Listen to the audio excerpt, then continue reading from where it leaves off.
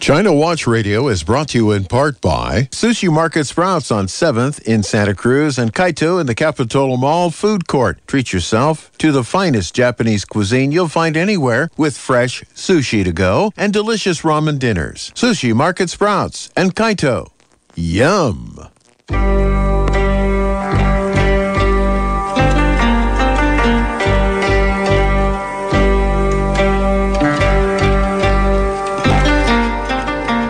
Well, today we bring you some of the most important news of the week regarding China and offer our opinions and how that news might affect our lives here in the United States of America. Your hosts for today's show of China Watch Radio, John T. Collier, Michael Olson, and me, Bill Graff. Ni hao ma. Easy for you to say. Now, I suppose we should hit the ground running with the first item of the day. It's all about food. And when we talk about food at KSCO, we check in with Michael Olson first. Yeah, and we're always talking about food, whether we're talking with Michael Olson or not, because we're always hungry around here. Wasn't that the truth? And we're always hungry everywhere when it gets right down to it. And you know, whenever I see something in China relating to food, I pick up because of some of the history of what has happened with respect to food in China. Most notably, of course, the Mao's Great Famine that killed somewhere in the neighborhood of 50 million people. So whenever the government over there does something with food, I pick up and start watching. Before you take off, let me say hi to John T. Collier. How you doing?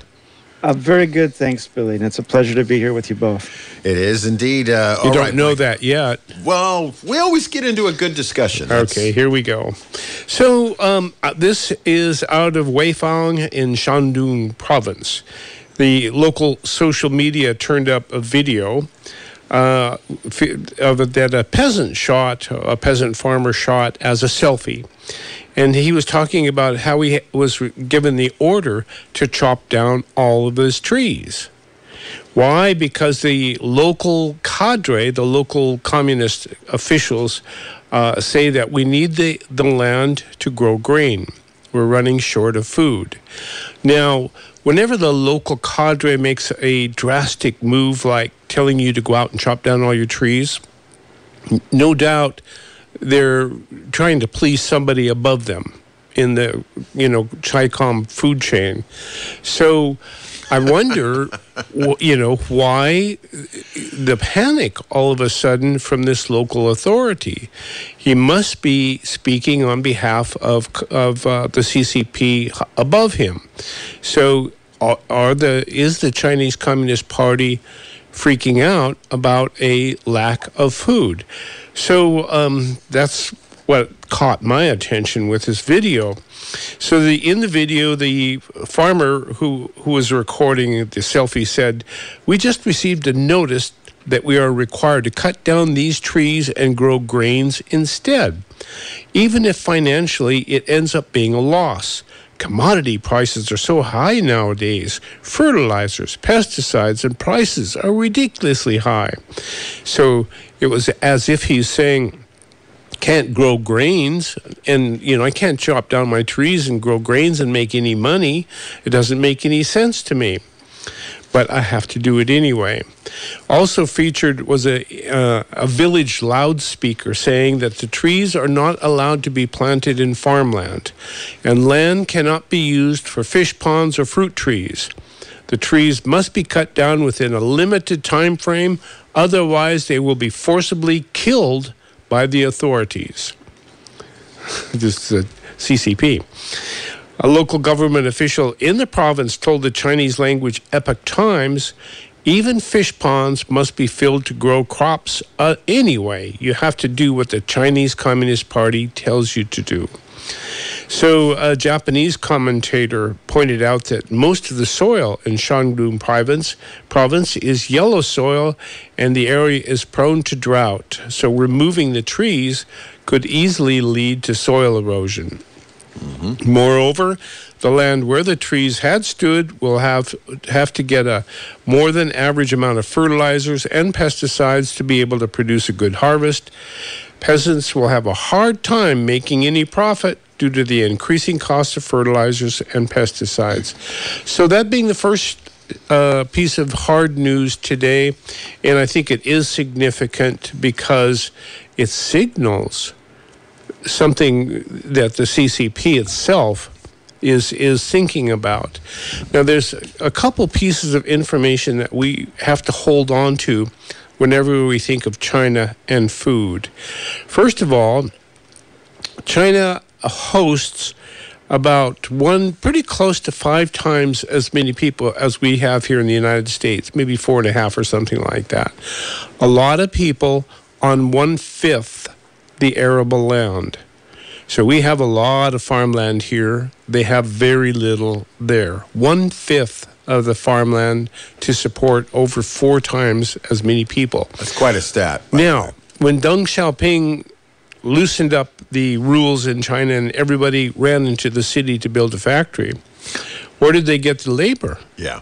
From the farmland. Yeah. So all the farm workers ran into town and got a job putting widgets together in the factory. What happened to the farmland? So what they tried to do is industrialize the farmland, right? It tried to model what we do here in the West with big tractors and large tracts of land. But they don't have large tracts of land. So what happened in the interim in their attempt to industrialize agriculture in China? An estimated 20% of China's farmland and 80% of its groundwater are irretrievably contaminated with industrial heavy metals.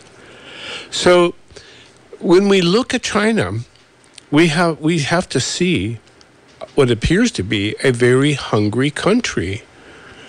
And what do hungry people do? Well, they're desperate. They're desperate and they look for food, right? So that's news item number 1. Olson, with regards to that, the best information I've been able to find on this is that China currently imports around about 20% of their food supply. If this sounds like another kind of a great leap forward, kill the sparrows, sort of a crazy, nonsensical, non-free market idea. But let's just hypothetically say that the CCP is acting to try and close that food supply gap. To what degree is that actually possible? Well, that's a good question, and it depends on what they have to bring to bear to make it happen. And as I was speaking earlier, much farmers used to feed China for 4,000 years, right? And the technologies that they used were all land-borne technologies. And locally based. And it's all on farm. Yeah. And it was all right there. Yeah. There were no industrial inputs at all. Nothing for well over 4,000 years. Okay? When the CCP took charge, all that ended. They rounded up all of those independent farmers, and they put them on collective farms during Mao's Great Leap Forward, during which, of course, they decided one day to go out and kill all the sparrows, as you brought up earlier, in order to save the grain crops from the sparrows eating it all up. And, of course, sparrows don't eat grain. They don't. They really don't. And because they don't eat the grain, what ends up happening is you have other pests that show up because there's grain. Yeah. Yeah. And you end up with a huge problem. My question on this is, the situation you laid out. By the way, Jonty, that's a very good question. Oh. Very good question. My question is this: it seems to me that when China forced all the farmers to move into the cities and work in other areas, is very much what happened here in the United States. Exactly. Mm-hmm. Now, we compensated because, as you mentioned, we had we use machines, highly mechanized chemicals farms and pesticides and all kinds of stuff we had at our disposal to make up for that. Our farmers became very good. Maybe, well, I think I'll just come out and say it. I believe our farmers are the best in the world at what they do. What they do, yes. They're which very is good. Farming with money instead of time. And see, the traditional Chinese farmer farmed with time Right. instead of money. So my question is, how does China transition to the only model that will feed them, which is our model? Well, it has to have the land resources that we have, and it doesn't. So it has to have the wide open spaces. Your answer is they can't. It will be very, very difficult. And that answer answers your question and Jonty's too. Yes, it does. Yeah. Wow. Well, we're a hungry nation. Wow. So bear that in mind when you look at and see what's happening in Ukraine. Yes. And this is a situation where the Ukrainians were that area's farmers. The breadbasket of Europe, yeah. Yeah. All right, so it's my turn, I guess, and I want to talk a little bit about a company that you may not even have ever heard of. A few of us have heard of this company, but for what it does, it's very under the radar. I'm talking about a company called Blackrock. Now, you could argue that Blackrock owns the world. They don't actually own the world, but they have quite an impact on your life. Your debt, the cost of things around you, like oil, like food, a whole bunch of stuff like that. Anyway, Blackrock is, well, how do I put this? Blackrock. Blackrock was started by a fellow named Larry Fink. Lawrence D. Fink is the founder, chairman, and chief executive officer of Blackrock.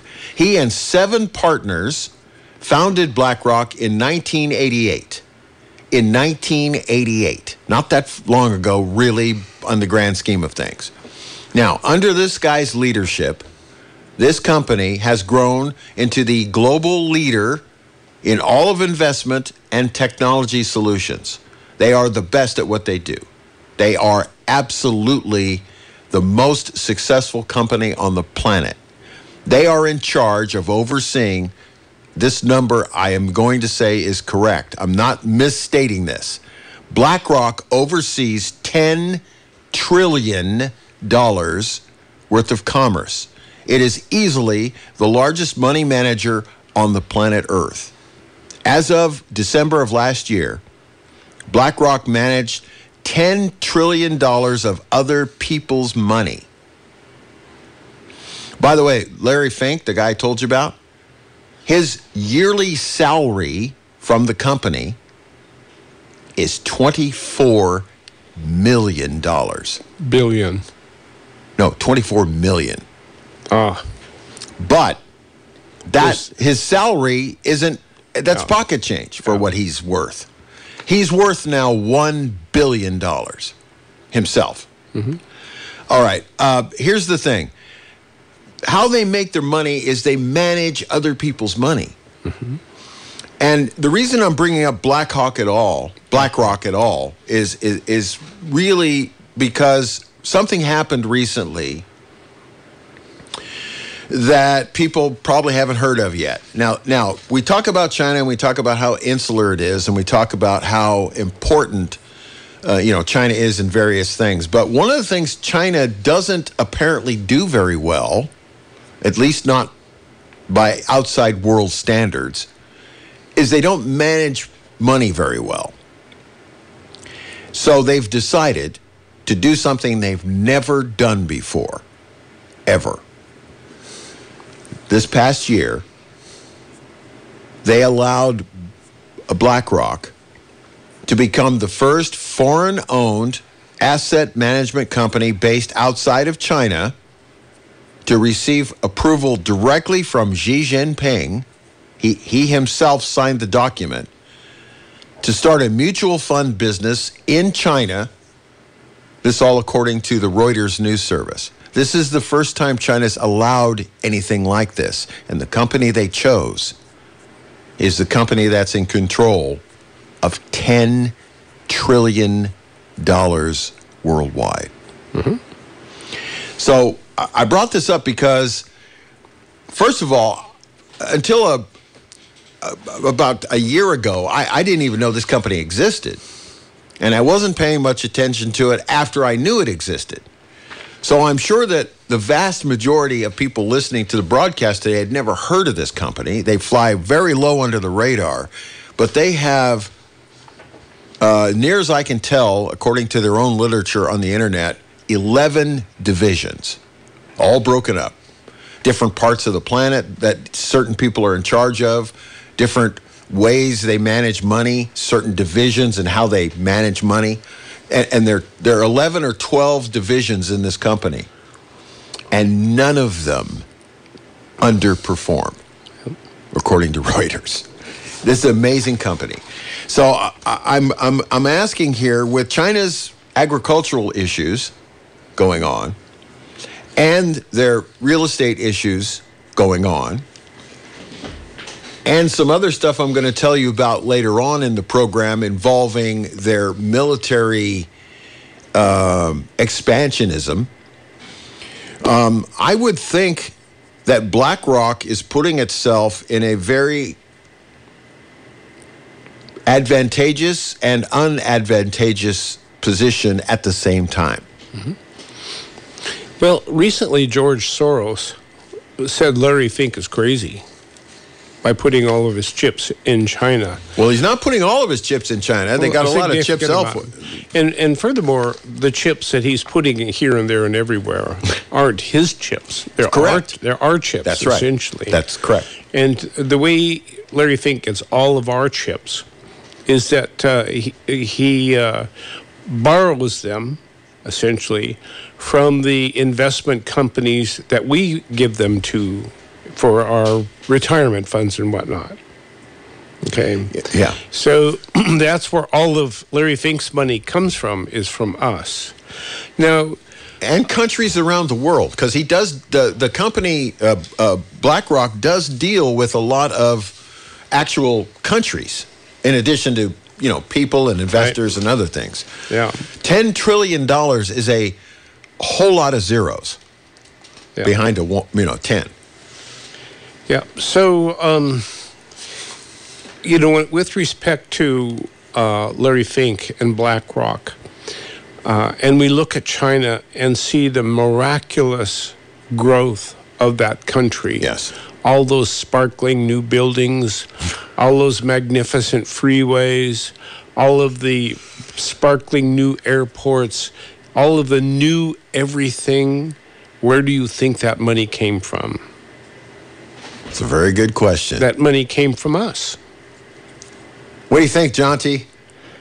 Well, one of the things that I found really telling within that particular video that we posted on our website, ChinaWatchRadio.com, under today's Know Before the Show section, was the description of all of the banks that are either controlled or partly controlled by BlackRock by means of ownership. And it's not just U.S. banks; it's almost every European bank as well. It's global. So if you have a controlling share, if you use $10 trillion to purchase a controlling share in the banks that then each of which manage their own funds, have their own ability to influence the way that money moves and investments happen, that really is an extraordinary amount of power. I wanted to ask you, Billy, and this I think will apply later on when we bring up the topic of today's show. What popular news organizations does BlackRock own a part of? They own a part of most all of them. I mean, I hate to put it that way, but they own a piece of most of the major market news agencies around the world. Including the New York Times. Including the New York Times, including several broadcast companies that also have probably CBS, which was always known as Blackrock. They have a piece of the Australian news agencies. Of course, several in Asia, just a whole bunch in Asia. Yes. Now, let me ask you the big question that I have in my mind with respect to Larry Fink and BlackRock. Who owns Larry Fink? That's a loaded question, but I've got to tell you, I think it's the other way around. I don't. I think Larry Fink is now owned by Xi Jinping. And if you were to pick up a copy of Red Handed by Schweizer, you would see a whole chapter devoted to Larry Fink and BlackRock, and you will see how the CCP captured Larry Fink. Well, okay, that's an interesting observation. As they have so many other people too. Very interesting observation. I can't. And when you, disagree why with that. why would George Soros say, Larry, you're crazy? What are you doing? Because that's where the money's going. Larry Fink is taking our money and building China. And why do you think Xi Jinping he's building a lot of stuff around the world? That's for sure. I won't disagree with what you're saying. He's investing a lot of money in China, but when you're talking about 10 trillion with a T, he's investing everywhere, not just in China. Yeah, I don't understand that. I don't know that a particularly large sum of BlackRock's money is active in China. Of that 10 trillion, I believe it's in the tens of billions. Although that's something that would require a lot more investigation on our collective parts. Extraordinary claims require extraordinary evidence, which it sounds like, Olson, you have an inside channel to. I just read Red Handed. Okay, well, it's as simple as that. I will freely admit I haven't read that, but I did quite a bunch of research, as you guys know, about Mr. Fink and this company, and the scope of BlackRock's expansion and the scope of his expansion in China is beyond belief. Okay, well, I don't disagree with you. Yeah. I don't disagree with you. I find this discussion fascinating so far. I do want to say one thing before we move on here. I discovered a news story late yesterday afternoon, and it took some of my attention away from this other thing. We've talked about, as you guys know, I lived in the South Pacific, and Olson's been out there quite a bit himself, and this is a real area of interest for me. Yeah, save that for the next. I'm going to, but okay. I'm just going to tease it here. Tease it, okay. There is a place that China is looking at right now that is just frightening, and I'll leave it at that. All right, Mr. Collier. What do you got for us? Inflation, de-dollarization, and Russia's ultimate goal for the war in Ukraine. With the byline, was Ukraine only a pawn in the way of Vladimir Putin and Xi Jinping's grand ambitions? Absolutely fascinating article. John T., before you go there, may I throw a quick question to you? Do you think Xi Jinping and the CCP and Vladimir Putin planned this out ahead of time?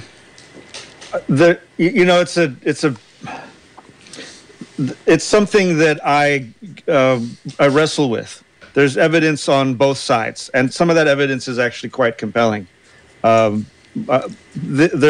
were issues with the state of China's relations with Ukraine, such that China's the kind of place where they like to have their act together, and they don't like to be appearing as though they have their pants around their ankles. And when Russia did actually invade Ukraine, there were about 6,000 Chinese citizens in the country, including a fully staffed embassy.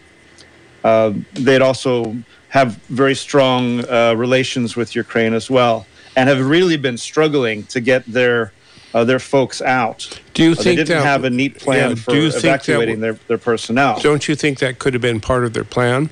If we leave all of our people there, it will look like we're innocent. At the same time, China has been stockpiling food for at least a year now.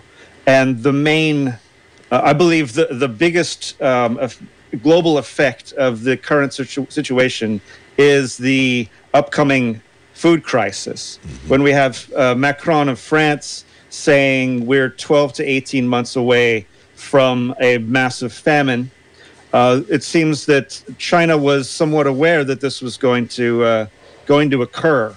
And this is the real tragedy. You can worry about, I'm concerned about the people in Ukraine, and I always would prefer to see non-violent solutions to problems. But the real violence that's coming is going to be measured in tens and hundreds of millions of people who are starving to death. They're already projecting that there's going to be, as a result of this this military adventure, which I don't entirely blame on the Russians, and I would be happy to explain why.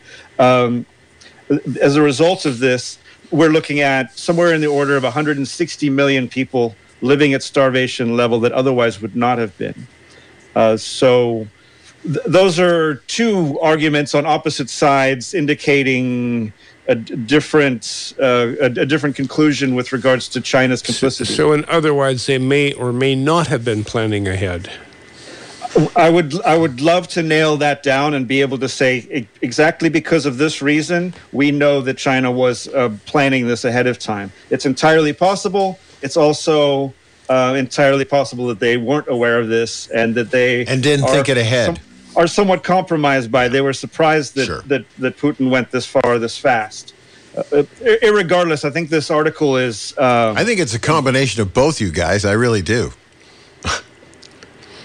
That's okay. That's a possibility. Bets head so in both directions. The plan was deflation, or this aspect of what's occurring as a result of the invasion of Ukraine may have been a part of the general strategy agreed to by Russia and China, regardless of what provoked it, and that is this concept of de-dollarization. I'll just read a few excerpts from this article that I think are quite telling. What did Vladimir Putin and Xi Jinping think Western nations would do in response to Russia's invasion of Ukraine? The United States and the European Union would most likely refuse to join a kinetic war against the world's greatest nuclear power. Therefore, they would be limited to sending military aid, imposing economic sanctions, and at the very most, excluding Russia from the SWIFT financial system. For those in the audience who aren't familiar with the SWIFT financial system, that is a banking device that has been used to transfer money between various businesses intending to do international trade for the last 40 years. I think it was created in 1976 or 74.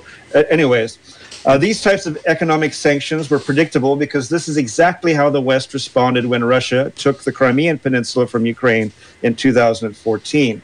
Strategically, Putin chose to invade now, according to this author, because the U.S. and EU would be incapable of mounting a more serious response at the end of the global long-term debt cycle when their economies faced record-high debt levels, the highest inflation in 40 years, and supply chain shortages fermented by lockdown policies implemented in response to COVID-19. Boy, do we live in an exciting world. Now, check this out. Here's a few little eggs, little gems from this extraordinary article. Again, I invite our audience to visit ChinaWatchRadio.com and take a look at the Know Before the Show article for today. In 2015, 90% of China and Russia's bilateral trade settlements were conducted in dollars. By 2020, only 46% of their bilateral transactions were conducted in dollars. While removing Russia from SWIFT will hurt Russia's economy in the short term, it will also serve the purpose of greatly accelerating this process of de-dollarization. In 2014, Russia launched the System for Transfer of Financial Messages, SPFS, a Russian alternative to SWIFT. In 2015, China launched the Cross-Border Interbank Payment System, CIPS, a Chinese alternative to SWIFT. CIPS processed around $12.68 trillion in 2021. That's a 75% increase from 2020.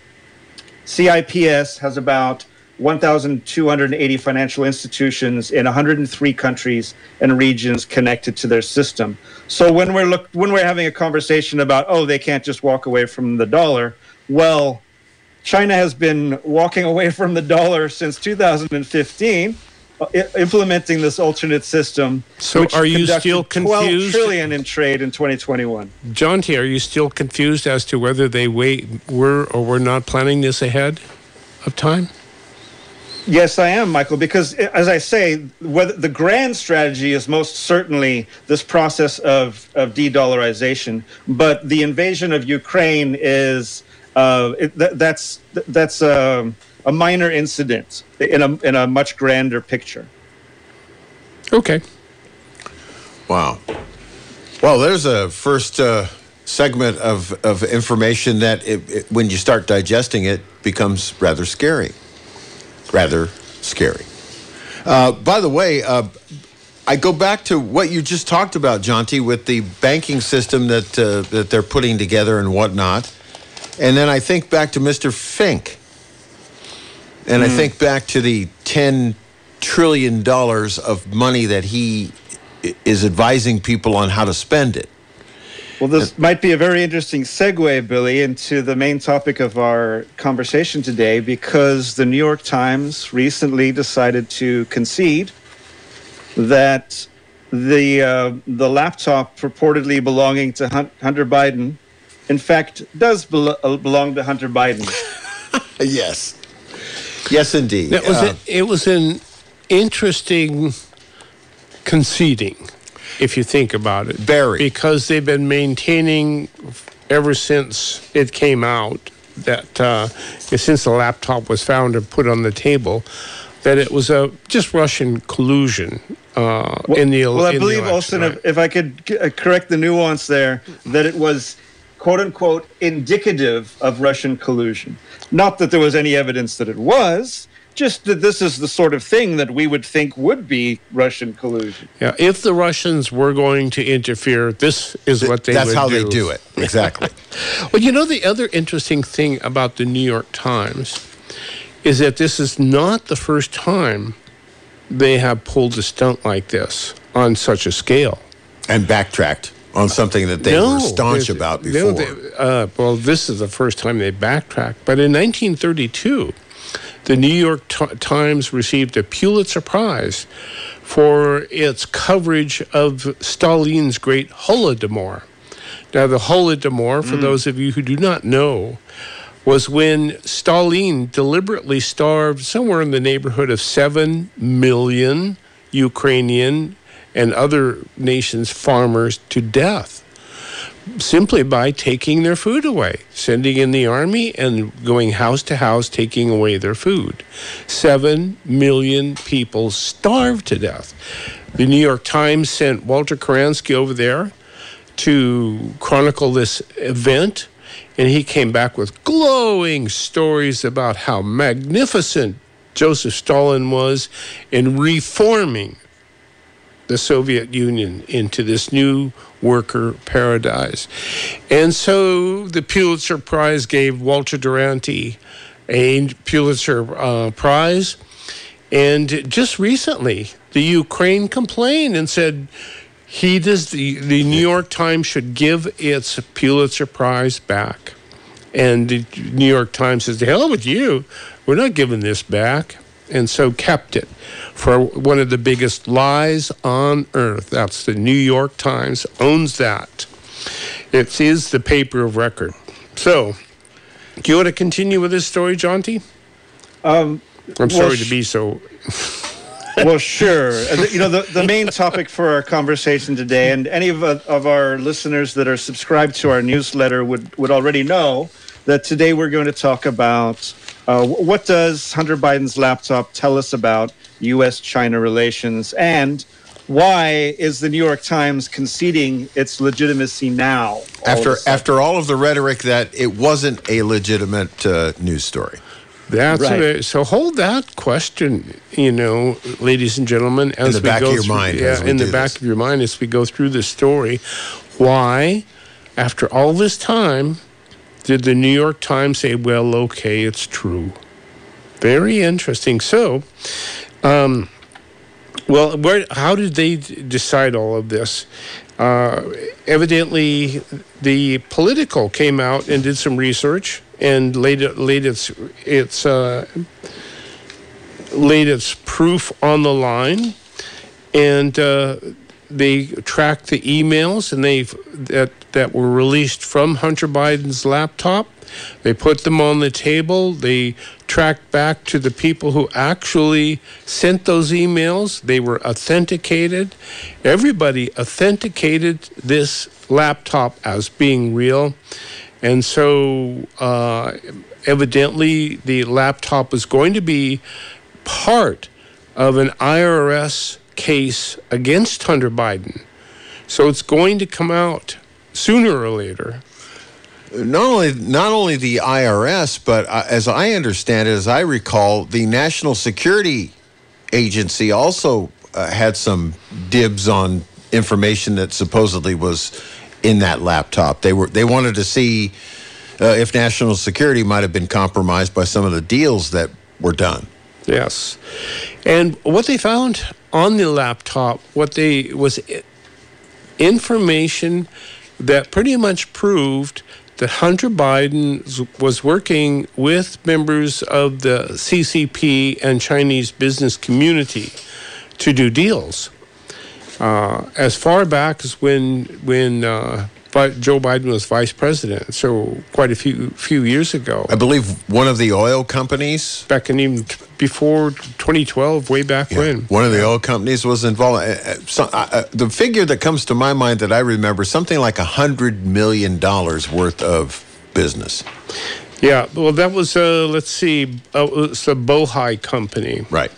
So the role of Hunter Biden's company, Bohai, in the transaction began with this oil company, with a Chinese mining company.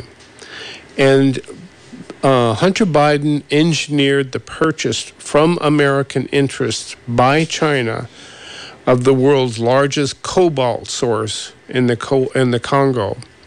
So we gave up this cobalt mine, and cobalt, of course, is needed for batteries for electric cars. Well, it's needed for batteries of all kinds. Yes. And so we gave up this cobalt mine to China, and Hunter Biden made a big chunk of money. But the real big thing about this to me was that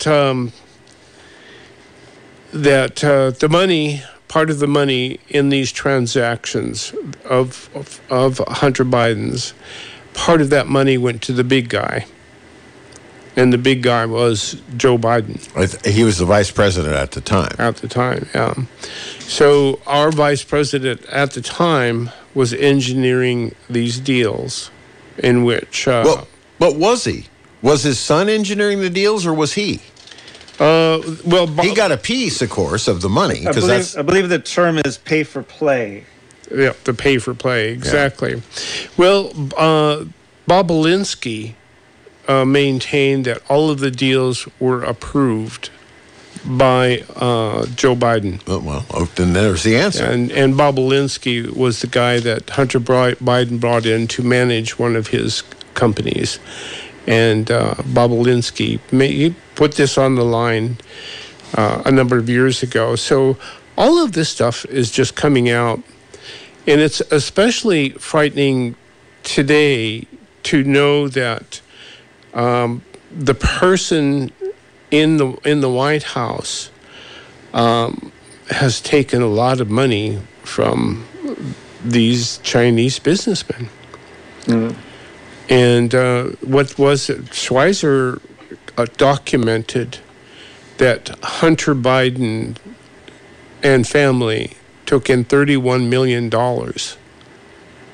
from these Chinese interests, which is... Seems like a lot of money to me. A lot of money. Yeah. I've got an interesting little factoid with regards to this. So Hunter Biden has a 10% equity stake in Bohai Harvest, which then is a major investor in Sinopec Group, which is, in fact, the world's largest oil and gas conglomerate. Sinopec Group and its subsidiaries they produce more carbon dioxide than the entire nation of Canada. And Canada is 11th in the world in terms of CO2 emissions. So if we're talking about having a green revolution here, if we're going to campaign with the Green New Deal, it's a little bit of an inconsistency when your son owns a 10% equity in one of the most CO2 emitting businesses on the face of the earth. You know, the Peter Schweizer, I keep bringing up Peter Schweizer because I'm in the middle of his book and it scares the bleep out of me. This book does. But he says the Chinese Communist Party relies to a large degree on a strategy of luring powerful figures in American politics and business to extend its influence and avoid the consequences of its misdeeds. The strategy is to buy off the elites in the United States by giving them lucrative deals and special access to the Chinese markets. Now, what did Xi Jinping give Larry Fink? Well, he gave a pile of access. So this is what he gave him. Yeah. Yes. So this capturing the elites involves political figures, but also involves corporate executives, everybody. Yeah. In entertainment, in news, you name it. The ability to start a mutual fund business inside China for the first time ever. So, like I asked That's you, access. I asked you earlier, who owns Larry Fink now? Well, once again, the quick and easy answer is to say, well, China has their hooks in him. But here's the thing: he is in control now, as of this morning, $10 trillion worth of business around the world. Yeah. So I'm not willing to say, and I think Jonty might back me up on this, I don't think I'm willing to say that China controls Larry Fink. China has some business dealings, substantial business dealings with him, and they're trying to steer him that way, but he's got $10 trillion worth of other business around the world. Mm-hmm. So I don't think they're going to control him anytime soon. You know, it's interesting to see who is not controlled. Oh, you know who I can say right off the bat? Warren Buffett. Warren Buffett, by the way, personally, is worth $114 billion. And he's now to the point where he's giving it away. Mm-hmm. To various charities. What else do you do with it? Yeah, exactly. But it does not appear to me, from all I've read about the guy, that he's controlled by anybody. He just does what he wants. So Schweizer concludes this piece on elite capture by saying we're not talking about small sums of money. We're talking about deep financial ties. Whether it's the tens of millions of dollars that the Biden family has received from the CCP-linked businesses, or whether it's billion-dollar deals or more that some firms on Wall Street or in Silicon Valley have received. So, and the interesting thing about once you have your business in China, you don't own anything anymore. Well, see, that is the thing we've over the course of this program throughout its existence, we have figured out this is true. You don't own anything Not anymore. Inside China, you don't. Yeah. Not inside China, but I do want to note, I'm just trying to find info on exactly how large is BlackRock's investment in China. And all I can find is something from September 8th, 2021, where they're talking about a $1 billion mutual fund. So $1 billion out of $10 trillion. I don't see BlackRock as being completely beholden to China. Yeah, that's that $1 billion. That $1 billion is probably one little tiny piece of business to them. Now, it would be, if you really want to know how much BlackRock is invested in China, you have to know how much its funds, all of its funds, have invested in China's real estate. For sure. Absolutely. That's the way you have to. Jonty found one fund that was going to open up a... well, look, for that kind of research to be successful will take longer than the scope of this program today. You would have to have a lot of resources then. You'd have to have a couple of hundred researchers just checking the mutual funds. So we have a couple minutes left. What does Hunter Biden's laptop tell us about our relationship with China? Well, I don't know what it says about American relationship with China, but it certainly points the finger at the idea that some of our politicians, and I don't just point the finger at the Bidens. No. There is a rather prominent fellow who is in leadership roles in his particular political party, who is married to a Chinese lady who has lots of investments in China. They capture everybody who counts, Billy. It's elite capture. Oh, you've been saying this. It's LeBron. Everybody from President Joe Biden to LeBron James. Yeah. The entire NBA. Don't single him out. It's the whole NBA. And most of Major League Baseball. Really is what we, the people of the United States, face, is that our elites have been captured by the CCP. And we say this and with some degree of knowledge about how it works, but I would venture to say that I don't think this capture is solely the purview of the United States. I think countries around the world have been captured, and I'm going to tell you about that in the next hour. That's right. They capture, and what they do is they look for the elite. They look for the elite who might look like a weak link in their... Well, no, they can look like strong links. No, they can look like Larry Fink. Well, what I'm thinking about is the weak link morally. That's what I'm thinking about. Well, money. I like moral arguments, Billy. I just want to paint a slightly alternate picture here, if I may.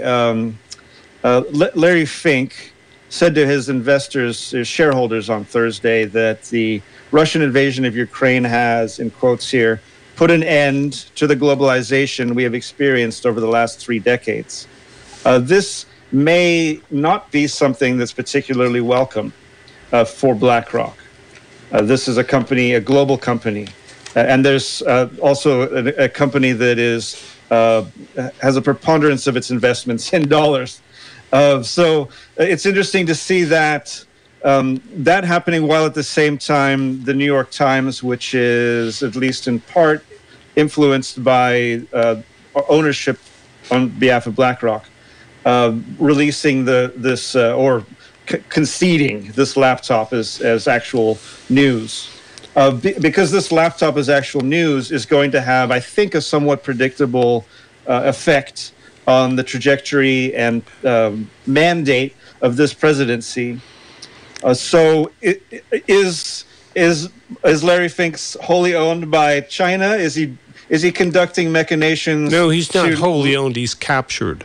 To limit the ability of the Biden administration to continue with their trajectory towards de-dollarization and the end of globalization? Or are they trying to throw a wrench into the works and change up the U.S. political structure such that we have something a little more accommodating and something that's willing to return to the previous global order?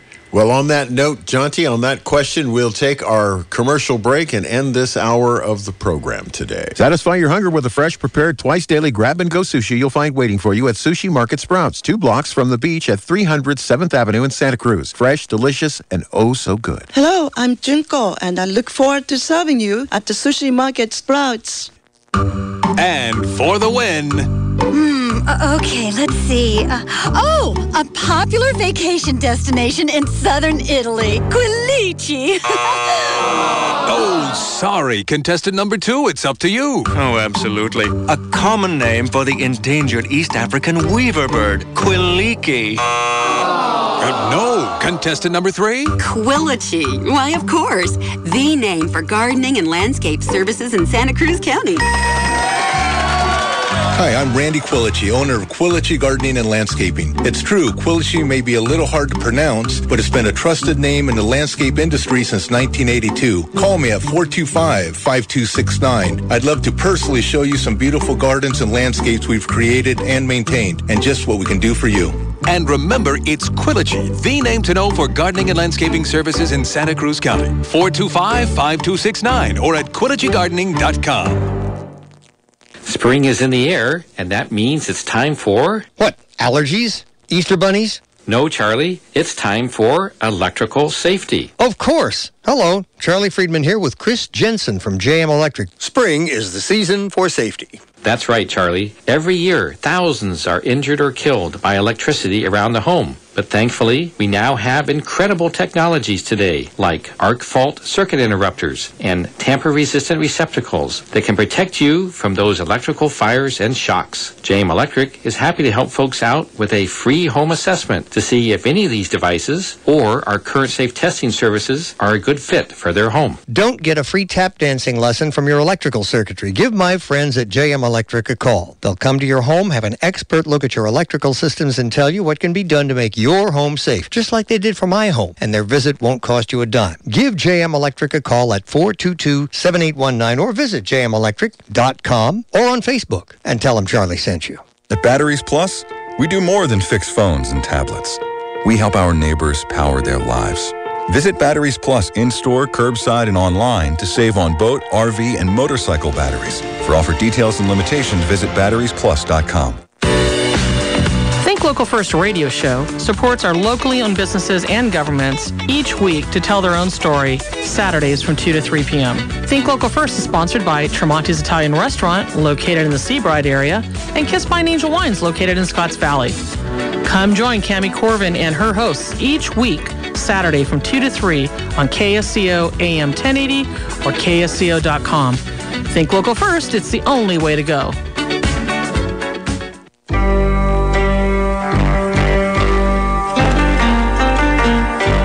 We invite you to stay tuned for our second hour of China Watch Radio today, where we'll be talking about some interesting things that have popped up in the news, in addition to what we've already talked about. We also want to steer you to what Jonty puts so much work into, and we want you to go to ChinaWatchRadio.com, look at the Know Before the Show area.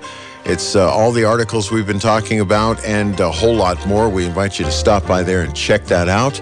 And we will invite you to stay with us for a second hour after we bring you up to date with national news and traffic and weather information. We will be back with more of China Watch Radio for today. This is AM 1080 KSCO, Santa Cruz, Salinas, Monterey. You're listening to China Watch Radio, and we'll be...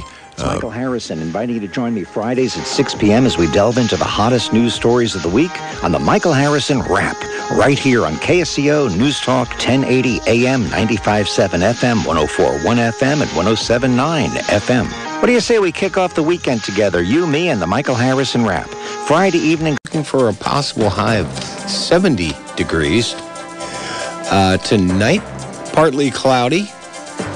And overnight low 41 degrees. Friday, we're going to start off a little foggy, but it's going to turn to mostly sunny skies, looking for a high of 71. Saturday, pretty much the same. It'll be partly sunny and a high of 70 degrees expected. And Sunday, a 40% chance of rain, and it's going to cool down to 64 for a high.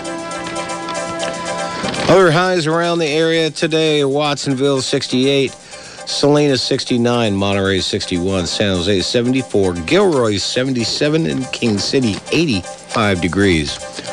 Right now, outside the KSCO studios, it is currently 65 degrees. KSCO News Talk time now, 3:07, and it is time for the second hour of China Watch Radio. Is brought to you in part by Sushi Market Sprouts on 7th in Santa Cruz and Kaito in the Capitola Mall Food Court. Treat yourself to the finest Japanese cuisine you'll find anywhere with fresh sushi to go and delicious ramen dinners. Sushi Market Sprouts and Kaito. Yum!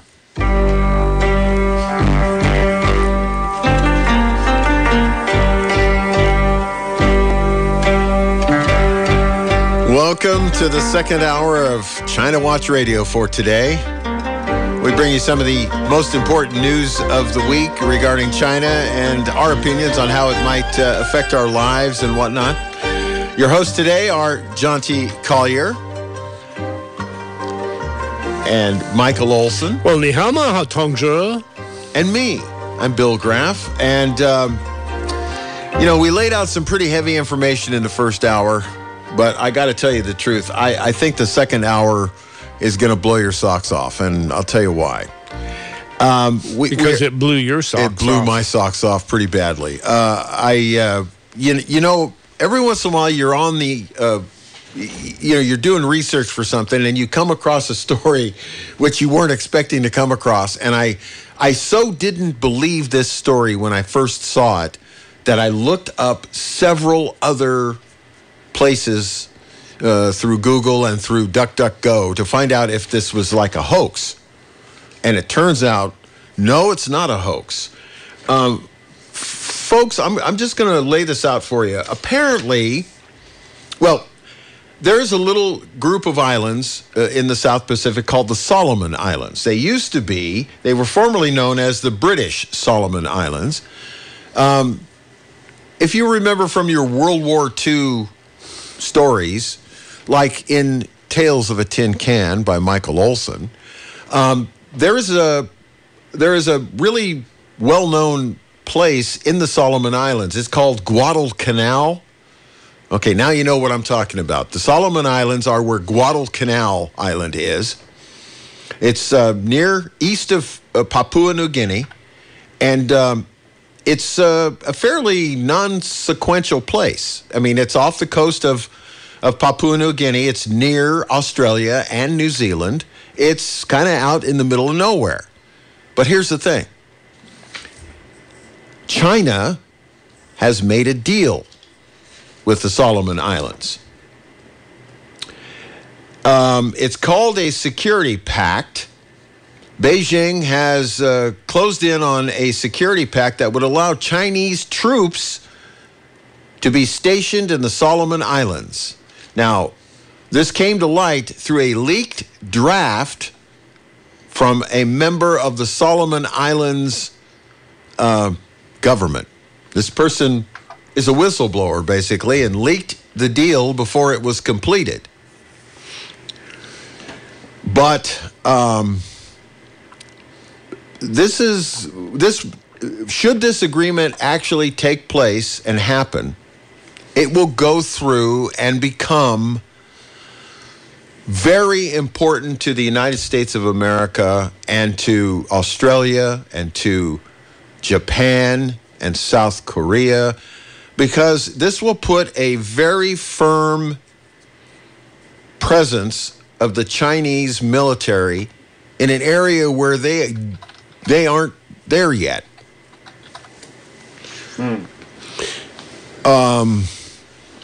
The United States said back in February that it would open an embassy in the Solomon Islands as part of a campaign to counter Chinese influence in the Pacific.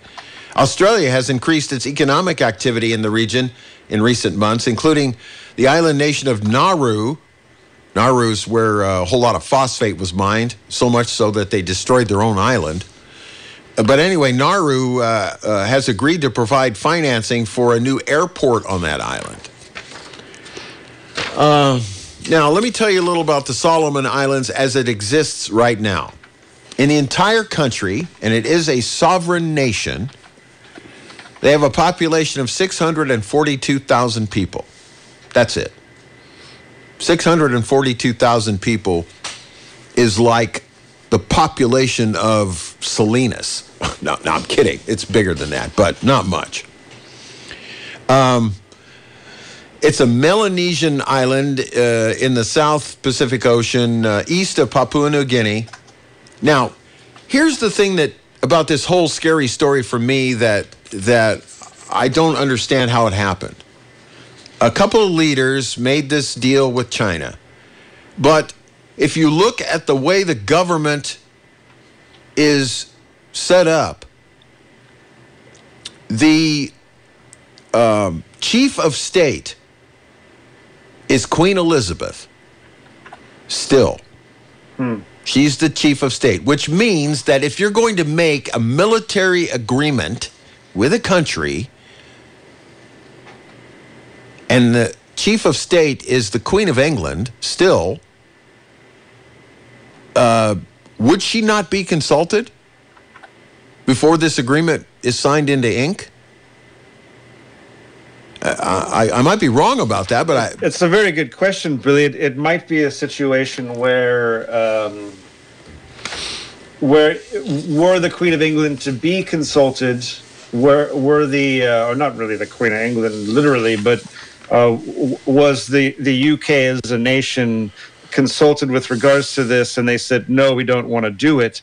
That might actually compromise their relationship with their colony more so than if they just turn a blind eye to it and pretend that they didn't see this happen. Wow. They have a constitution. And they are an independent nation as of the 7th of July, 1978 from the United Kingdom, but they still list their chief of state as the Queen of England. And she has been so since 1952. So, anyway. May I jump in for a minute? Yes, please. Michael Olson here. Know a little bit about life in the South Pacific, having done quite a bit of work in and out of the area. And what I have come to know is that the rule of law is very thin in those places. Yes, it is. And so they may have a constitution, they may have this, but by and large, the prime minister or the country's president changes often. Weekly sometimes. And so if you're a China and if you want to take a country like this, what you do is you go meet the person who's in charge at the moment and you make an agreement with them.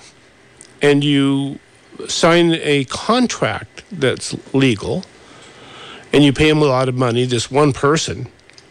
And who cares what happens to him after that? You have that contract that is enforceable in international law. So you therefore have the ability to have your way with that country.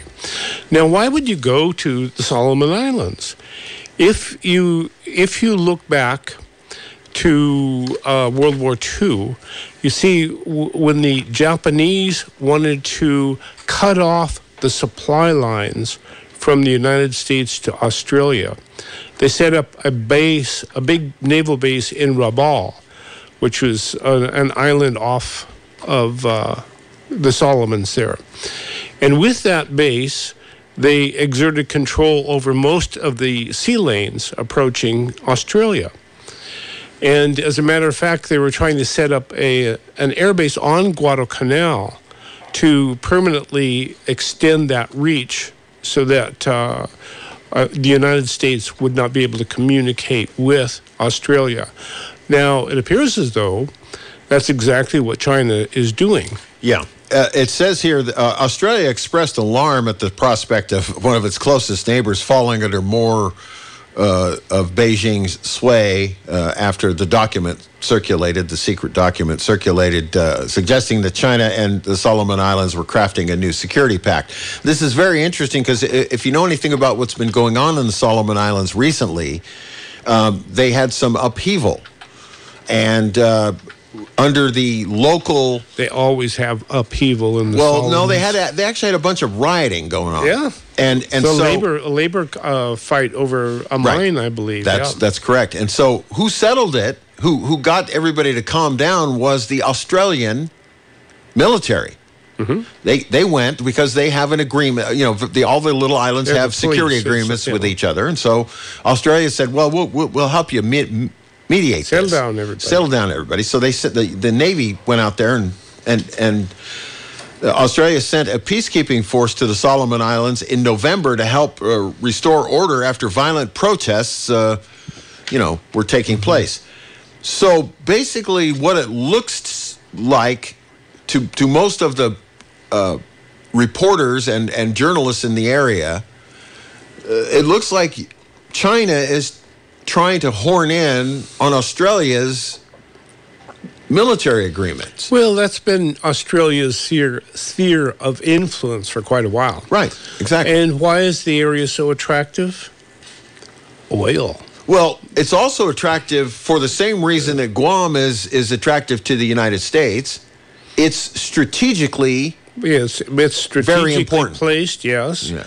Because it's right in the it controls the access, right? Shipping lanes. Yeah. And it also controls the sea lanes to Indonesia. Correct. Which is where all the oil is, right? And here's the thing. Right now, I don't know if you folks know this, but it's sort of common knowledge to anybody who's lived out there. The United States Navy is fairly prominent all over the South Pacific for obvious reasons. Mm-hmm. Which China sees as its lake. That's our turf. You're in our turf. Well, that's what they say, yeah. So to me, what's really interesting about this story, Billy, is how it illustrates the whole process of elite capture. So China can go into a place like the Solomons that is essentially chaos personified. Well, look, let me just explain a little bit about just a minute. They're going into a place that's very, very, very primitive by modern standards. Most of the houses are built with corrugated tin. It's rusting. They're wood frame. When a typhoon comes through and blows everything away, it takes them about 3 or 4 months to build it all back. Mm-hmm. It's not a sophisticated society. No, but it doesn't make any difference. Because you can still find the elite. True. And you can still capture them. And that's exactly what I suspect China has done in the Solomons. They've found the elite. They've captured them with the money or the promise of money. Or something else. Yeah. It could be anything else. Sure. Or Fang Fang. Maybe it was Fang Fang they used. I never know. But that's exactly what they have done with the elite of our country. No different. None at all. And the problem we have with this is this alliance that it appears to be taking shape is really going to upset the balance of power in that area and thus around the world. Well, don't you think that's what the game is? Now, I really do think that China and Australia, or China and Russia, have this situation worked out pretty good. They have that grand strategy wherein together they can pretty much take over the world. Well, they think they can. They think they can. And I think that Russia will make a very good red China for China, or North Korea for China. Another pit bull for China. John T? Olson, their stated objective is to create a multipolar world, as opposed to a unipolar world where the United States dominates. Mm-hmm. So to say that their objective is to take over the world, that may very well be the case in the instance of China, but the stated objective is a multipolar world. And I think it's we're doing China bad radio if all we say is the Chinese are trying to capture the elites. The idea of elite capture, exactly. The idea of elite capture dates back at least to the Roman Empire, if not. It's not a new concept, that's for sure. And the United States has engaged in it skillfully. And the United States has an extraordinary amount of power and influence, perhaps in part through organizations like Blackrock, although we've entered into this new era wherein the name of the game has been globalization.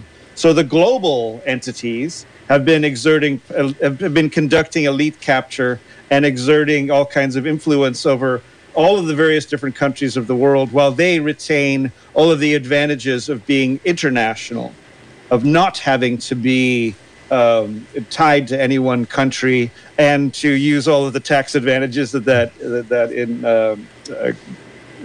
allows them. So do you believe stated objectives?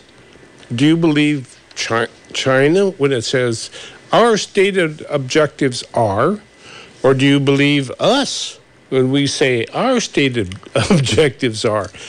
I mean, one thing we have learned by following these stories for the last couple of years is that it doesn't seem like anybody's telling the truth. I was just going to say that. You took the words exactly right out of my mouth. Yeah, it depends who you're listening to and who you want to believe. Gosh. Right. So that's our role. Our journalistic role is to be skeptical to be as objective as we can with regards to revealing the machinations going on with regards to all of these various different entities.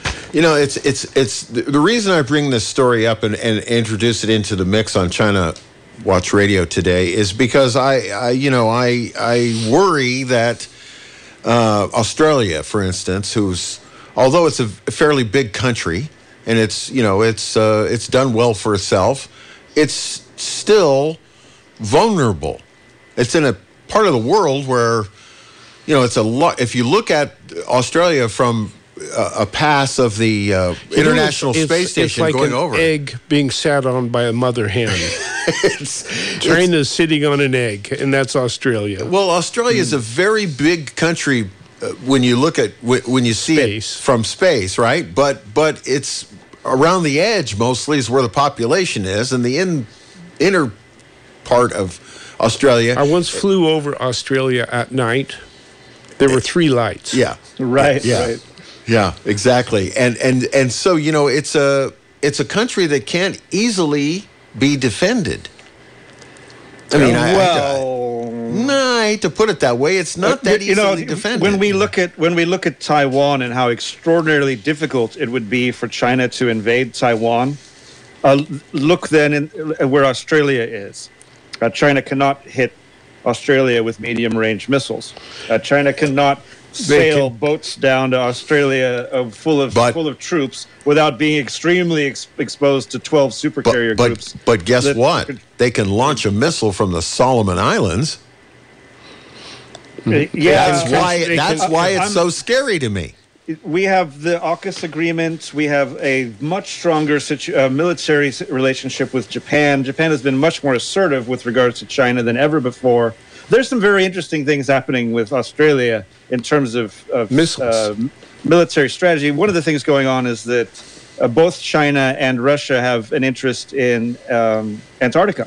Yes. Australia is very close to Antarctica, and Australia de facto has some degree of control over a large portion of it. Now, Australia is looking at investing in technologies that could be potentially dual use with regards to scientific research. They want to do a lot of scientific research all of a sudden in in Antarctica, and that scientific research is trying to figure out what the Chinese and the Russians are doing there, and whether or not it's actually scientific research. So there's some interesting things brewing down there. Australia is a very interesting place to keep an eye on. Absolutely. So one other thing, just to throw into this whole mix of things, you may have noted in the news, although it has been strangely quiet for how significant I think it is, North Korea has launched a hypersonic cruise missile that went up, I guess, about, a bunch of miles straight up and then came down in the sea near Japan. So, China's doing all this. Would that make it a cruise? That doesn't sound like a cruise missile. Well, they sent it straight up to see how far it would go and then bring it back down, how they can control. They didn't shoot it as far as it could go, but apparently can go for a bunch of miles. Well, there you go. Nobody's been paying attention to them. No, nobody has. Yeah, look. So anyway, these two stories, I thought I would. Hey, can I ask John T? John T, did you see the video of the Boeing 737 in China going down? I heard about it. I didn't see the video's frightening. The video, the strangest thing I've ever seen, because the 737 was diving straight down into the ground. Much like the plane in Malaysia did a number of years ago when the pilot actually, they found out he committed suicide and killed everybody else on the airplane. But that's the only way a plane like that will fly straight down is if you push the stick forward. If you let go of the stick, it'll fly level. Because it's trimmed out. Because you have to be standing on that stick to push it down that hard. To push it down that hard. It doesn't make any sense at all. Yeah. So I'm always suspicious of a large passenger airplane going down. I'm always curious who was aboard. Yep. What were their dealings in various international business, politics, etc. I just don't trust it. It's very those things should be pretty darn safe. Well, they did find the black box, but they're not going to reveal the contents. They haven't for 150 years. They haven't said which one it is either, whether it's the cockpit voice recorder or the actual, recording device for the mechanical part of the airplane.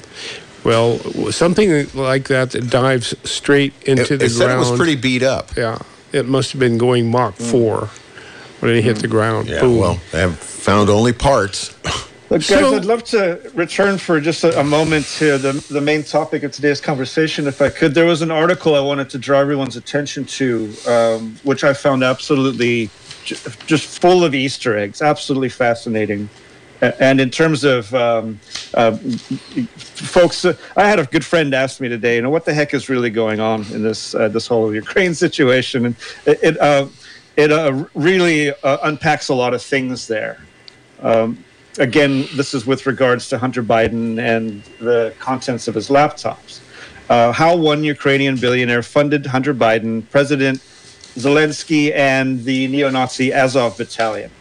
Now, this article goes through a whole bunch of really interesting detail with regards to the character Ihor Kolomoisky, dear God if I'm saying that right, who has been a close relation of the Biden family for some time now.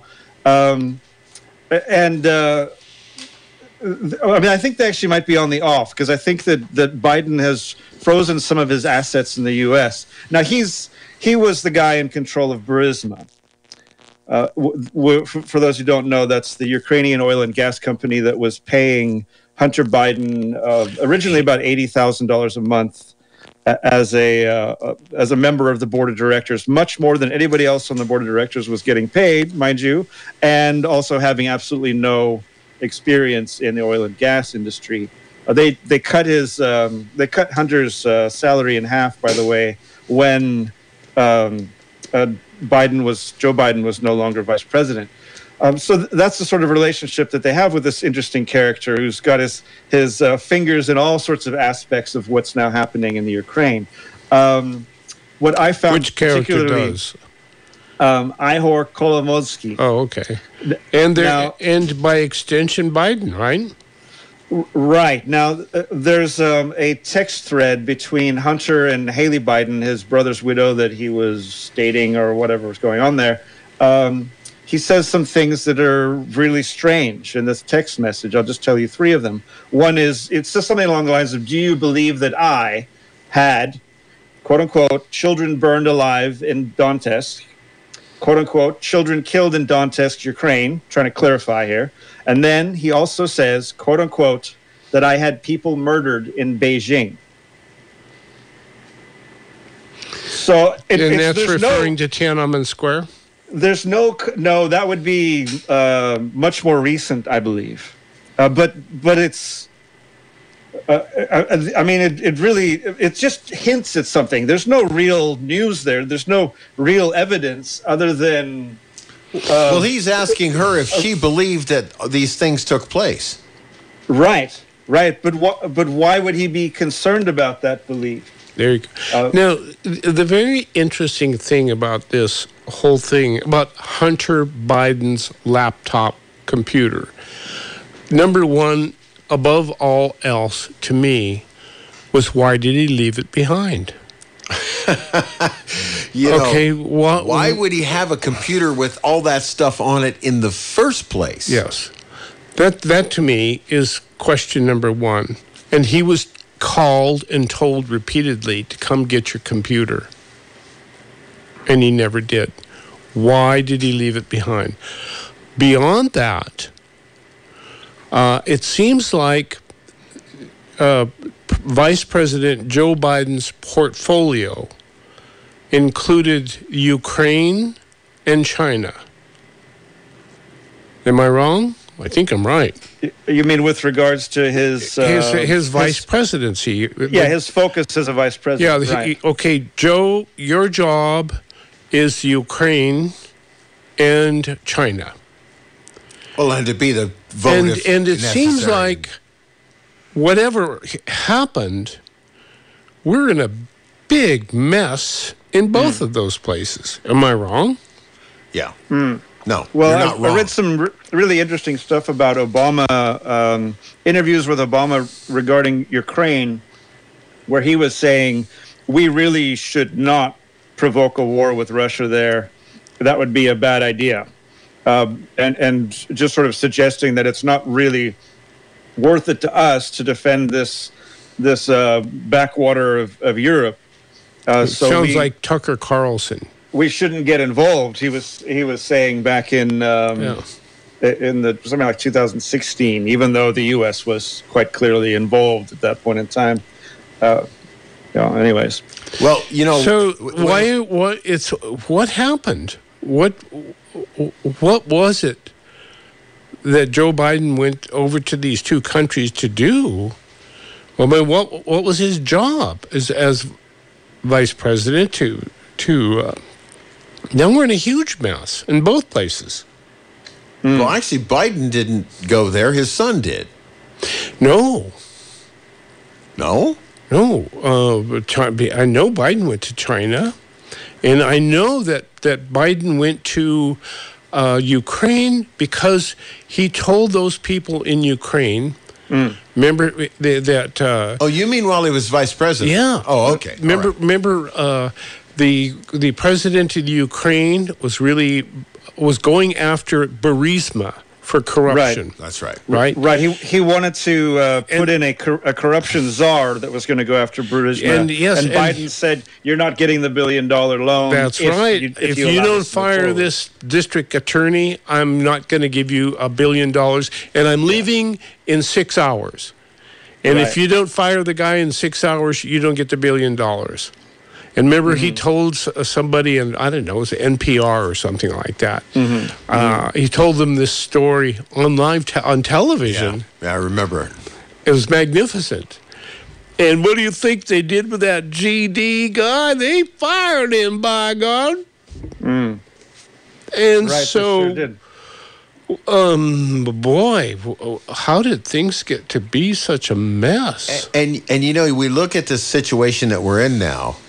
And then we look at this development in the Solomon Islands. Yeah. And I'm thinking, if it goes real bad in the Solomon Islands, it's going to make the Ukraine thing look like a Sunday picnic. Well, this Ukraine thing, it doesn't look like a Sunday picnic to me. I mean, this thing could get really ugly. If Vladimir doesn't win this war, he's going to do something really stupid.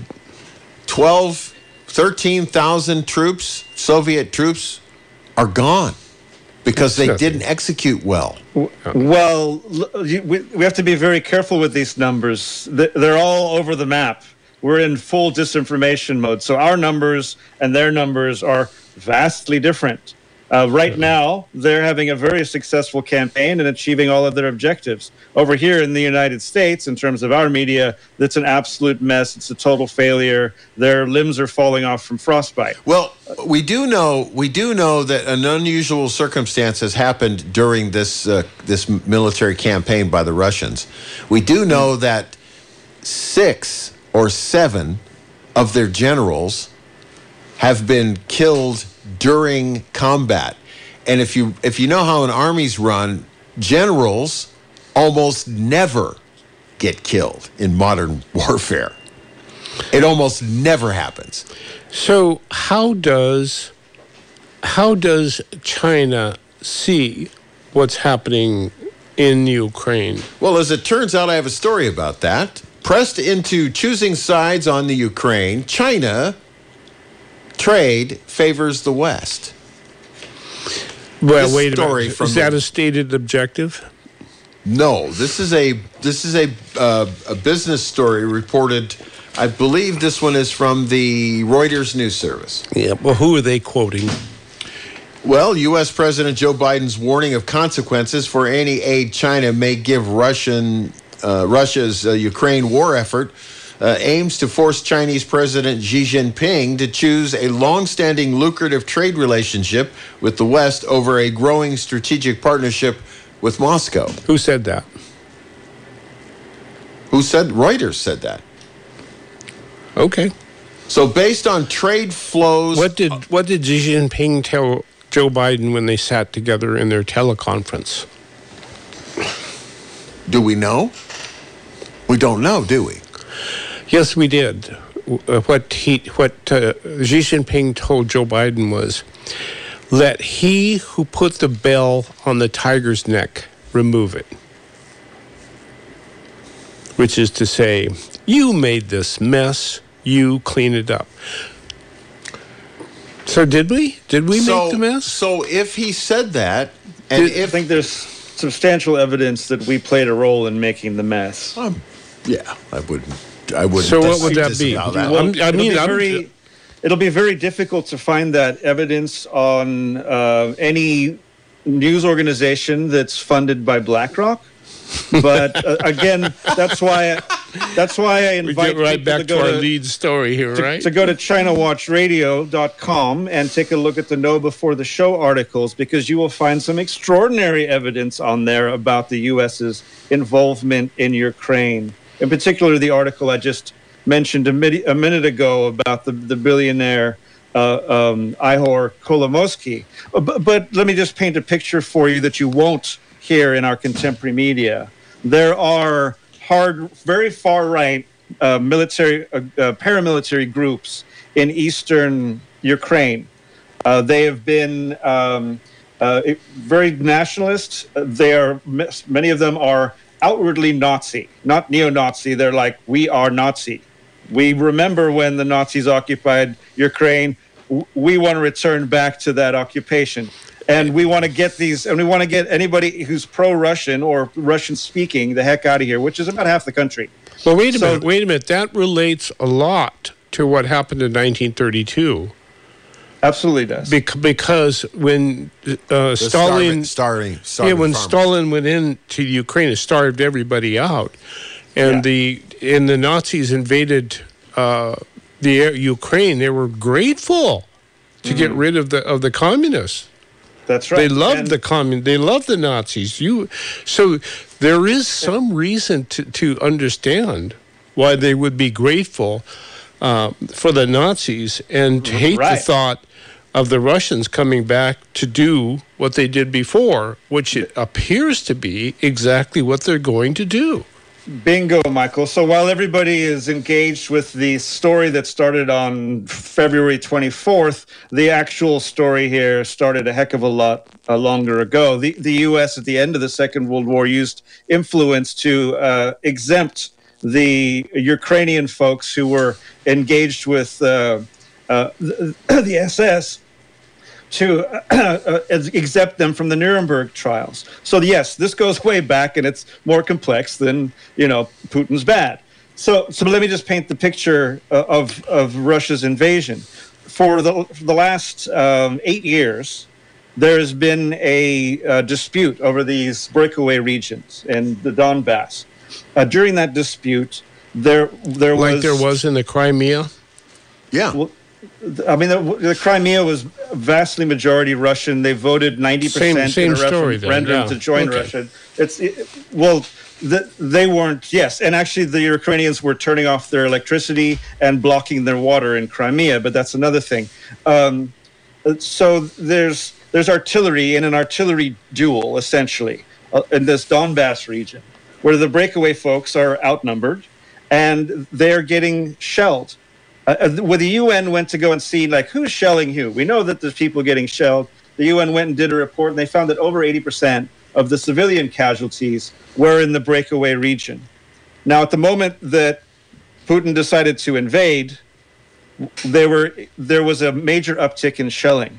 So just imagine, if you will, that you have folks who are either Russian or speak Russian or would like to be closer to Russia in these breakaway regions. They've been chased there by various violent activity on the part of these Nazi paramilitary groups. And they are now raining shells down on the civilians.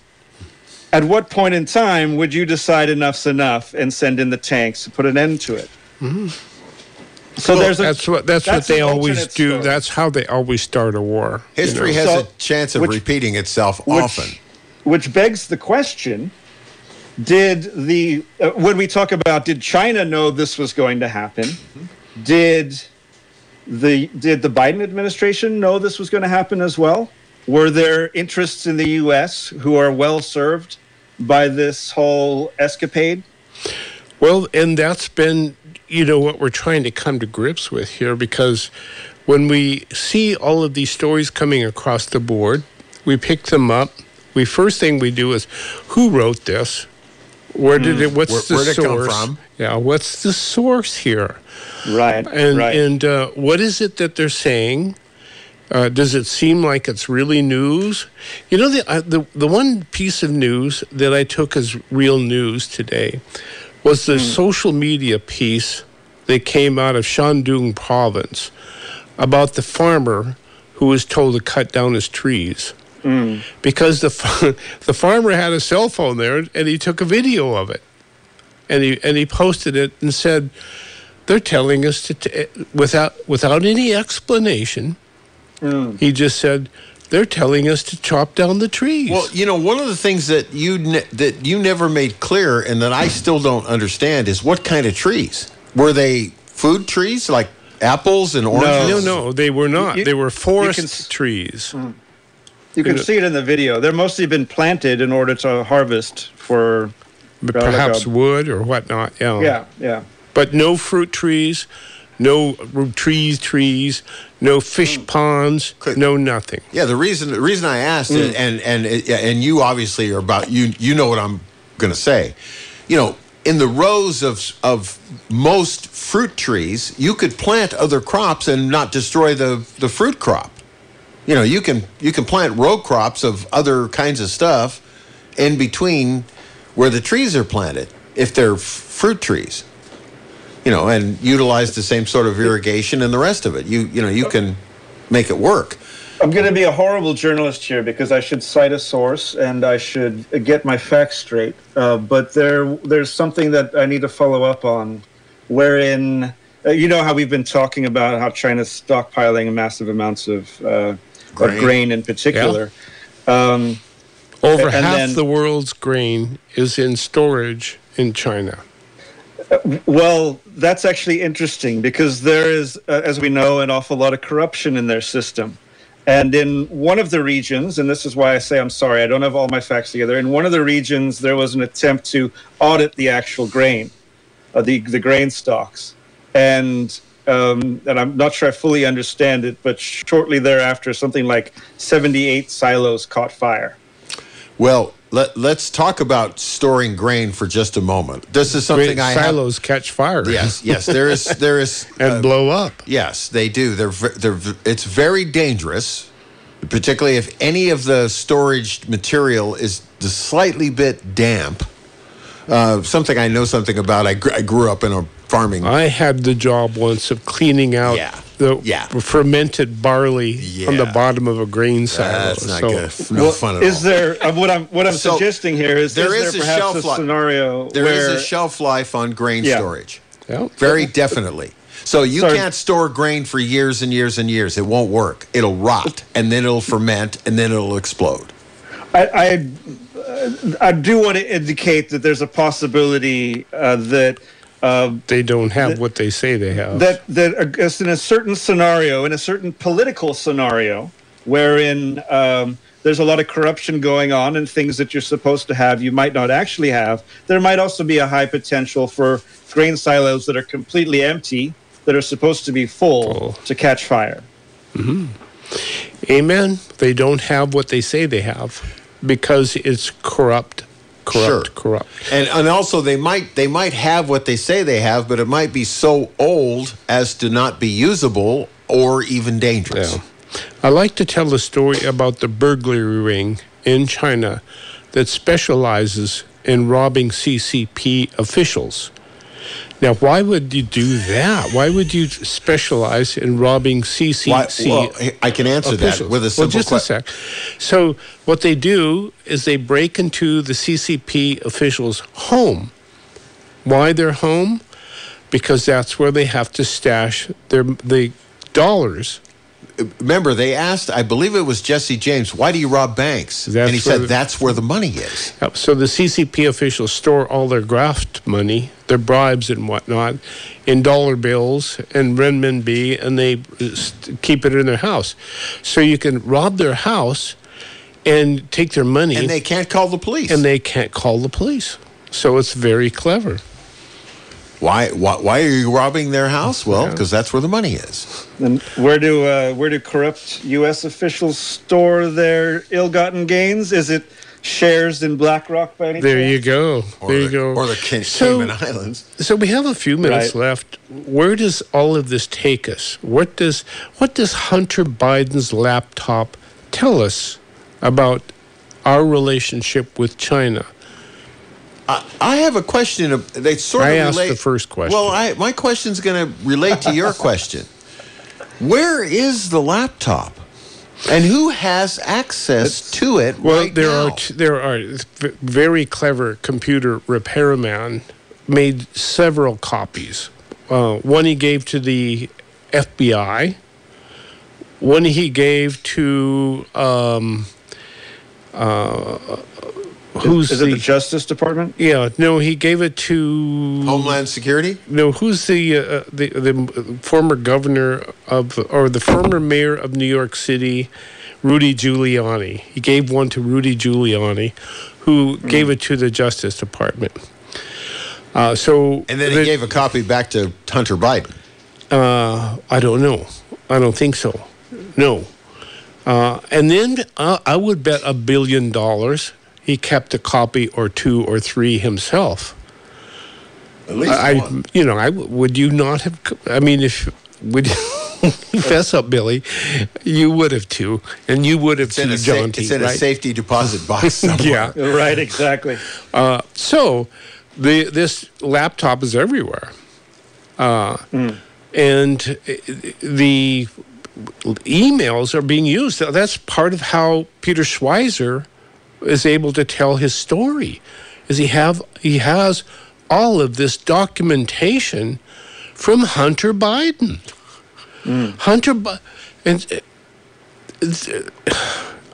I think this is one of those historically magnificent stories that is, in some respects, so deeply sad. Right. I mean, it is so sad. Well, where do you see the Biden administration going if this becomes a accepted story, if various charges get pressed against Hunter Biden? It's not just against Hunter Biden, it's against Joe Biden. That's true. He could very well see impeachment hearings, couldn't he? Now, there we go. I'm wondering if this wasn't the first shot across Joe Biden's bow to get rid of him. So did Blackrock and friends look at the situation and say, gosh, you guys are really blowing it. Our investments are hurting here. We gotta move along. Weird. So we gotta get the next clown show in here. So you guys, we're gonna start packing your stuff. To roll forward. Yeah. You know what that means? The United States could get its first burnt umber president. Excuse me? Right. Well, I think that's umber. It's what happens when you mix yellow and brown. Is Kamala actually Joe Biden's insurance policy? You can't get rid of me because then she's going to be the president. I don't mean to be too political here, but I think that there's evidence with regards to her public appearances wherein she's relying on the her Polish counterpart to ask a question about American inflation and things of that nature that indicated that she might not be the most competent person for a role of that stature. Well, ladies and gentlemen. Look, she wouldn't be the first. Remember Dan Quayle? Yeah. I mean, I rest my there case. You go. Dan Quayle. Dan Quayle was not that bad. He wasn't that bad, but he wasn't that good either. Bad. He wasn't that good either. He wasn't that bad. I mean, he had a gas. He certainly never won the press. To the extent that Kamala Harris has. Yeah. I mean, Kamala Harris still has the press on her side. And if she didn't, boy, that would be terrifying. Well, we have no shortage of instances in this country where we have elected people to public office that probably shouldn't have been elected to public office. Let me just put it that way. So what does it say? What is Hunter Biden's laptop? To me, it says that I'm afraid that our president has been captured by the CCP. Well, it certainly indicates that compromise is possible. Once again, right? I don't know if I'm going to go ahead and point the finger at anybody to be a son's deeds. So it was his deed too. He got the money. He was in on the deal. That's what Hunter Biden's laptop proved, is that the big guy was making the decisions. Bob Alinsky put it right there on the table. I wonder if you went back to the fall of Rome and you discovered that many of the emperors or senators right towards the end there were taking bribes from the Ostrogoths, Sure. Oh, John T., do you want to take a phone call or two? We don't have a lot of time. But what do we have, 1 minute? We'll take one call. Who's been on the longest? That would be Mike in Santa Cruz. Let's take his call. Mike, you're on KSCO and China Watch Radio. Hello, Mike. You there? He's been waiting so long. Why is the phone bank not lit? It was lit a moment ago. Well, it appears as though I can't take phone calls because the phone bank is not lit. In that case, let me just take a quick moment to mention that during the break, I added a new section to our website, ChinaWatchRadio.com, called Good Reads. And right at the top is Red-Handed, How American Elites Get Rich Helping China Win. Yeah, ladies and gentlemen, get a copy of Red-Handed by Peter Schweizer. Read it, listen to it. Can I say this? After all you've said about this book, I don't know if I want to read it. It sounds too scary. It is scary. That's what Peter Schweizer said. This is the most scary thing that he's ever seen. That's what the writer of this book said. And having gone partway through it, I got to agree with him. It's scary, scary, scary. All right, let's take our last break and we'll come back and wrap today's program up for you. Satisfy your hunger right now with the delicious ramen and sushi you'll find waiting for you at Kaito. Easy in and out location in the Capitola Mall food court. Special orders welcome. Fresh, delicious, and oh so good. This is Koji. I'm looking forward to seeing you at my restaurant, Kaito. Mow, dig, haul, lift. The versatile Kubota BX Series subcompact tractor does it all. Switching attachments is simple, and a smooth hydrostatic transmission makes for easy operation. The Kubota BX Series, the #1 selling subcompact tractor in the U.S. for over 10 years. Talk to your local Kubota dealer today to schedule a demo. Go to KubotaUSA.com for full disclaimer. C&N Tractors in Watsonville and Paso Robles makes it so easy to get a Kubota. Give us your tough jobs. Coast Paper and Supply is a local family-owned business for over 60 years and continues to be the one-stop local supply source for supplies needed for businesses large and small, school districts, special events, or for your home. They specialize in paper towels, toilet and facial tissue, retail packaging and supplies, janitorial and eco-friendly cleaning supplies, disposable food service items, and shipping boxes and supplies. Discover why many local businesses, schools, and people purchase from Coast Paper and Supply. Well, it's because of their excellent customer service with a smile. You can find Coast Paper and Supply at 151 Josephine Street in Santa Cruz, open weekdays 8 to 4:30, or you can give them a call at 831-423-3350. That's Coast Paper and Supply, a proud member of Think Local First. Think Local First radio show supports our locally owned businesses and governments each week to tell their own story, Saturdays from 2 to 3 p.m. Think Local First is sponsored by Tremonti's Italian Restaurant, located in the Seabride area, and Kiss by an Angel Wines, located in Scotts Valley. Come join Cammie Corvin and her hosts each week, Saturday from 2 to 3 on KSCO AM 1080 or KSCO.com. Think Local First, it's the only way to go. Do you ever wonder if you can know the truth? Jesus said, you can know the truth, and the truth will set you free. So dwell on truth with us. Sunday at 11 a.m. I'm Daniel Bodwin. And I'm Brenton Powers. We're Christians and missionaries. And we'll be answering your commonly asked questions from the Bible about God and humanity and salvation. So join us for the Dwell on Truth show, every Sunday from 11 a.m. to noon here on KSCO. China Watch Radio is brought to you in part by Sushi Market Sprouts on 7th in Santa Cruz and Kaito in the Capitola Mall Food Court. Treat yourself to the finest Japanese cuisine you'll find anywhere with fresh sushi to go and delicious ramen dinners. Sushi Market Sprouts and Kaito. Yum. Uh-oh, Brad's buzzed. Oh, yeah? Yeah, he's starting with the woots. Good thing is, he knows when he's buzzed. Know your buzzed warning signs? Call for a ride when it's time to go home.